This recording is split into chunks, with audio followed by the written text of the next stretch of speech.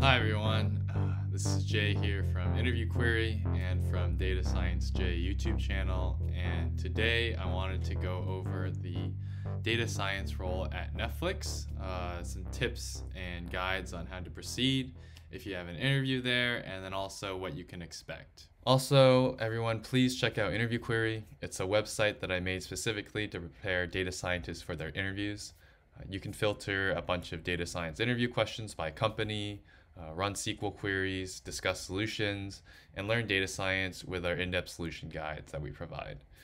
You can sign up at interviewquery.com and get a free weekly interview question in your inbox. Okay, so Netflix as a whole is basically branded in everyone's mind like it is almost as synonymous as the other tech giants out there nowadays. I would say that the DNA of Netflix is always and has been within data science. It is basically what you see when you open up the Netflix app on your TV.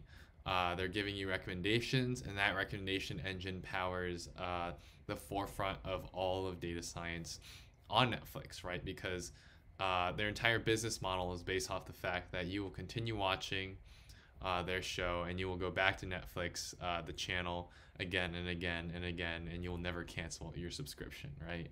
And so essentially, I think the data science role there is pretty interesting because it's so heavily theoretical and very much dependent upon very like academic and PhD experience, right? And so you can come in actually within data analytics as a senior kind of data scientist, and they generally only hire senior people and they do it within analytics, right? And so you can come in with industry experience, work your way up, and do some work around analytics on different devices, TV shows, watchability, all that stuff.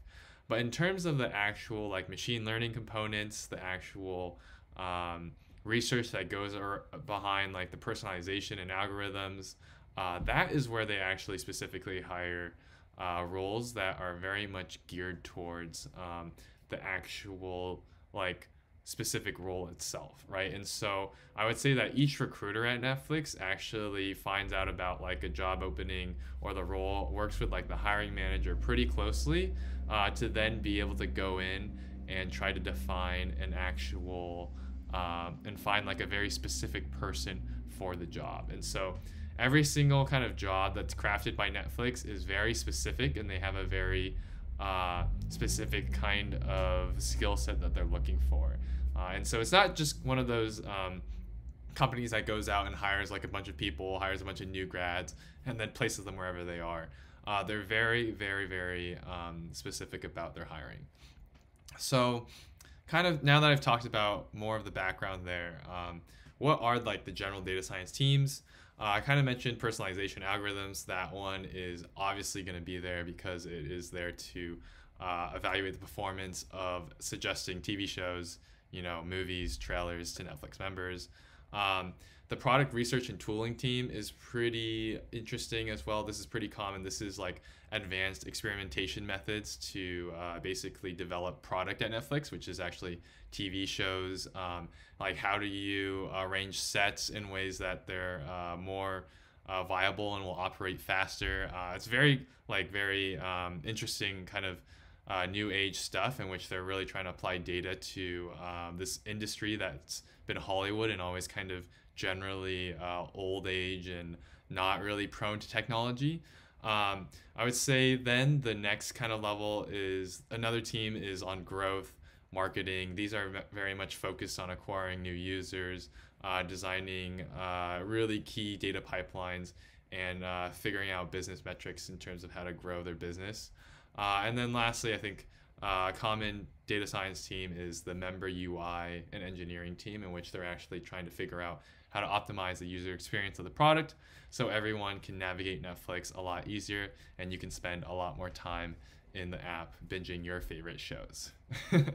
Okay, so what's the actual interview process like? Netflix is very similar to other companies. They have like a recruiter screen, then they have a hiring manager screen and technical screen, and then after that you have an on-site interview, right? And I would say that every single recruiter is very technical in their own nature, in which they want to make sure that if you pass their interview, that you're likely going to actually make it to the next round and even an on-site. And so they ask a lot of deep questions about your experience.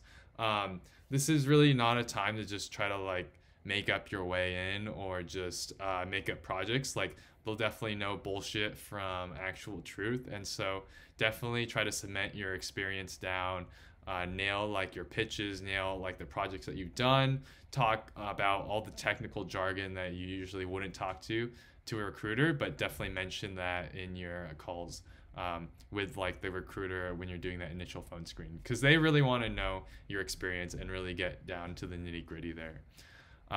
Next, I would say that there is generally a hiring manager screen. I'm not entirely sure how it is now with COVID, but I would say like this one is even more kind of deep on your project experience. They're going to ask you why you used a certain algorithm for a project, or how you built different machine learning or analytics systems. Note that also that Netflix is huge on culture and values, just like Amazon. And so the hiring manager will also probably tell you about the role and responsibilities, and also ask you questions about general culture and how you would fit into the Netflix kind of cultural values. I think this is pretty self-explanatory, but for every single Netflix interview, they will definitely ask something aligned to like the culture deck. So always read the Netflix culture deck before you go on the interview. It's pretty much this like the standard for basically operating at the capacity that Netflix has done and grown in the past 20 years, in which they've always had this idea of hiring the best performers and firing like the bottom 10% no matter who they are. And I'd say that it's not as cutthroat as you might expect, but it also doesn't change the fact that if you can't do your job, they're going to lay you off, right? And so that's definitely something that you should keep in mind when you're thinking also about the kind of place that you want to work at. I've heard that it's not expected for you to just be able to be working 80 hours a week or something like that. It's more like you need to get your stuff done, and if you can't get the stuff done at the level that you're expected to, then axe. Okay. Next one.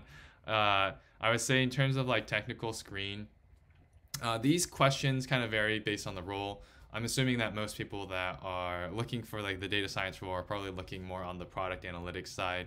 And so these are going to span across SQL, experimentation, A/B testing, and some machine learning questions.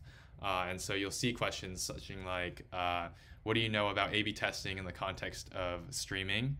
And then some more kind of ML-based communication questions, such as what is the best way to communicate ML results to stakeholders? So those are all good examples of general and different kinds of interview questions that they may ask. One question that is more reserved for system design is something more like, how would you build Netflix type ahead search? And you can check out that mock interview with Dan that I've done in the playlist channel. Lastly is the on-site interview. This comprises of 2 parts with a lunch break in between. You are probably going to fly out if you're out of state, and you're either going to go to Los Altos in the San Francisco Bay Area, or you're going to go to Los Angeles in Hollywood, and you're going to meet with 6 to 7 different people, data scientists, team members, hiring managers, yada, yada, yada. And you're definitely going to talk about all those things we just mentioned: A/B testing, some Python, machine learning, product, definitely, and analytical concepts. And I would say that the goal is to really brush up on your knowledge and understand these concepts at a fundamental level and how they can be applied to Netflix products, right?